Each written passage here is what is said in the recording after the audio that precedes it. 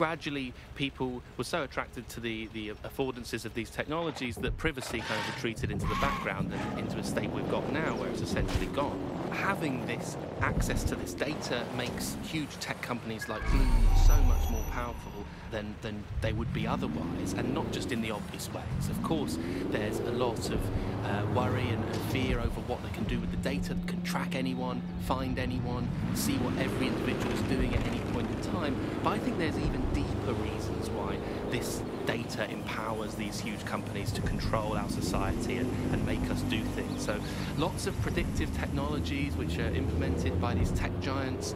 It's not only interested in knowing what we're going to do, but influencing the patterns of our movement. So technologies might suggest routes to use in the city, places to go, restaurants to go to, cafes to go to, music to listen to. And these suggestions are not just predicting what we might like to do, they're actually influencing the way citizens move, think, eat, meet, and use their city as a space. So London has become a place where a small group of surveillance capitalist companies like Bloom can control the movements of individuals and orchestrate the way they move around their city and the way they essentially live, the things they do, the things they enjoy and the life they lead. So we're really kind of outsourcing our decision making, I would say, to a huge corporate capitalist company, and there's something very, very scary about that indeed.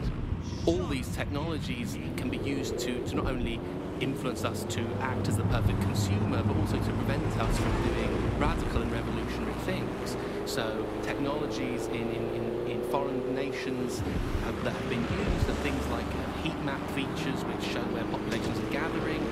In-game rewards can be offered to people to take different routes, things like that. Traffic data can be manipulated to prevent people gathering and protesting, as has happened in some of the authoritarian regimes across the world recently.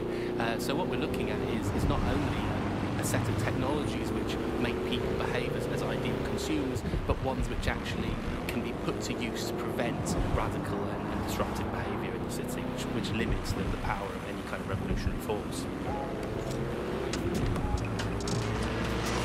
So, if you thought you had a private life, get used to it. You don't. And we're not going to reclaim our lives without a fight. I'm Tash, and you've been listening to Buccaneer, keeping the resistance informed. Keep listening, keep fighting, and remember, nobody owns you but you.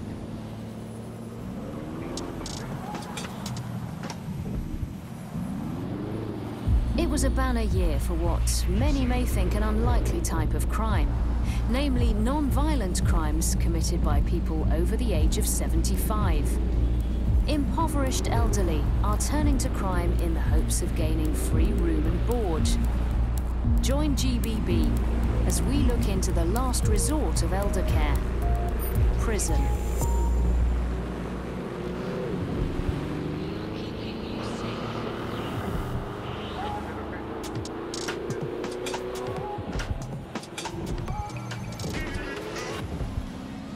This is London Calling.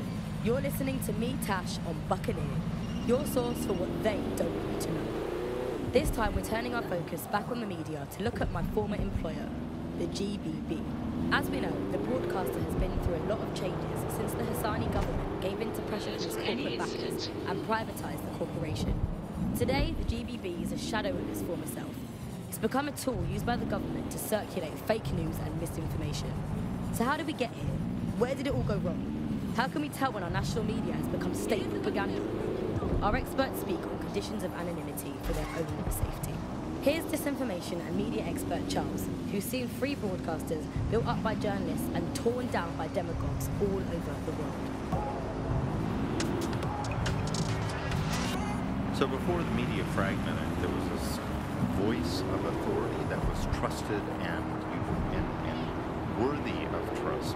Then what we ended up with is a really commercial model where whether you're talking about an app on a smart device or whether you're talking about a broadcaster, the most important thing was to keep you in that environment for the longest amount of time possible. And because that meant money in their pocket. And in order to do that, a couple of things happened. One was the use of manipulative techniques around behavioral economics, things that would just keep you scrolling or keep you listening or keep you looking for more information. The second is that that kind of environment favors sensationalism.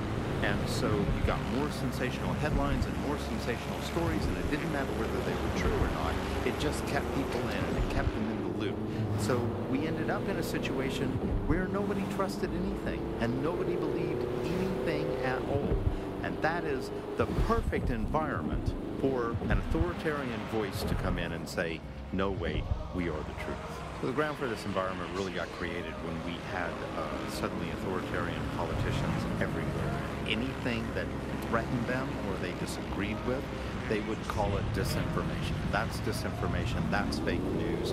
And again, we got in a situation where nobody really believed anything. And the trouble is if you were telling the truth, it's very hard to get your message to cut through all of the noise of all of the disinformation that's there. So like, you know, you remember Out on the Edges, there was this story about when they would take a house by force, they would take any infants and they would crucify them.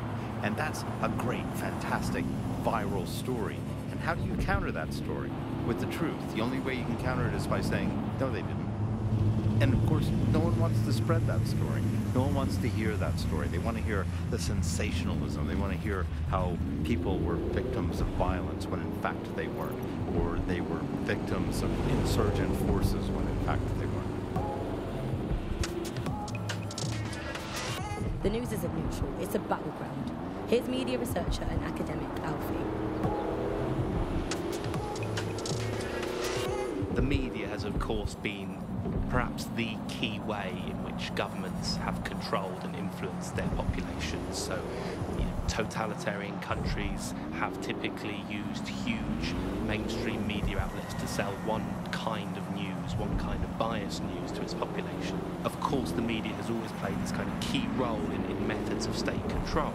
I think what's happening now is perhaps even more concerning, where you previously, in pre-crisis Britain, we had perhaps more diverse voices in the media, but now with the GBB, you're really only seeing one brand of news and therefore only getting one truth. So people end up with a very biased and controlled idea of the reality and the world that we're actually living in. There was, of course, many concerns and many problems, but in a way there were some positive things that, like, not all information is coming from one place, and so you'd have kind of far-right media outlets developing and then left-wing media outlets developing to combat those and kind of challenge the mainstream newspapers, TV stations, radios, and make sure people were questioning the validity and truth of the information they were receiving. So whilst there was the digital afforded more fake information, it also makes us suspicious and skeptical of information and makes us question the information we're getting. And I think in pre-crisis Britain it might not have seemed great at the time, but there was something positive about that there was a lot of distrust in the media and in the different kinds of truths that are being told. Whereas now I think you're seeing a return to a more traditional and older pre-digital sense, actually, of people just trusting what they're told, and that's why we have to be here with radio stations like this to challenge those conceptions. Most citizens feel pretty hopeless, I think, and unable to fight back against these kind of huge mainstream corporations that simply entrench and support the ideals and ideologies of the state. It can seem very hopeless indeed, but I think, the fact that you're out there listening, we're in here talking, shows that there is still a space to combat these false truths and disinformation that's being sold to us, and it's never possible really to completely shut down, despite all the technologies that they have at their disposal and all the financial and corporate power and all the physical power. It's never quite possible to shut down people's desire to get to the truth and fight for their own ideologies and values, and we're out here